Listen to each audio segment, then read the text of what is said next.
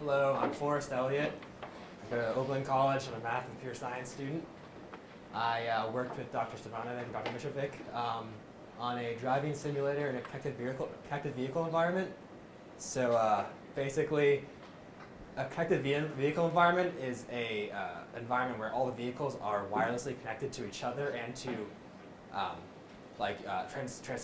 receivers on the road. And so what this allows is transmission of information. So you can get GPS coordinates of all the other cars around you to try and prevent collisions, which the state desperately needs. Speed advisories also the state needs, and stoplight notifications. So you'd be like, oh, the stoplight above you is turning green in 20 seconds. So you can get a bit of a head start on that kind of stuff. So basically, we want to try and test this in a simulated environment so we can develop our own applications.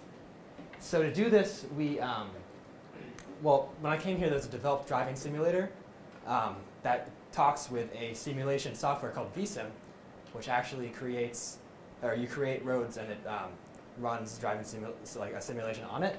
But we also have to attach that to an OBU, which is an onboard unit, which is what would be in the car transmitting signals out, and connect the OBU to an RSU, which is what would be on the road, talking to everything else like traffic lights or other cars.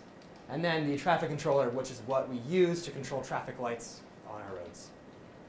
So first, this is a driving simulator. It's made in Unity using C# as its language. And in the back, you can sort of see vSim. So when you open up the driving simulator, it opens up vSim, and vSim populates the simulator, all these cars, and controls the traffic lights. And it's actually, you can drive it around. This gray car is you. You can drive it around the simulator. So yeah, it's coded in C# and communicates with vSim. And so the first thing I had to do was I had to try and modify the scripts in Unity to extract relevant information, like the location of the car, all the signals, locations of other cars, etc.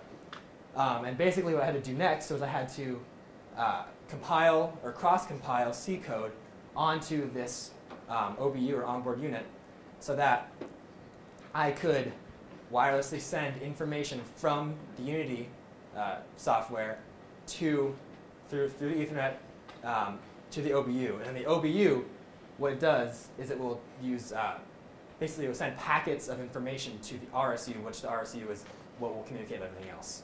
So basically, currently what we have going is when you start the OBU up, you start a server up, it listens on a port, it listens for basically the Unity software to start. Once that starts transmitting constant GPS location of the user car.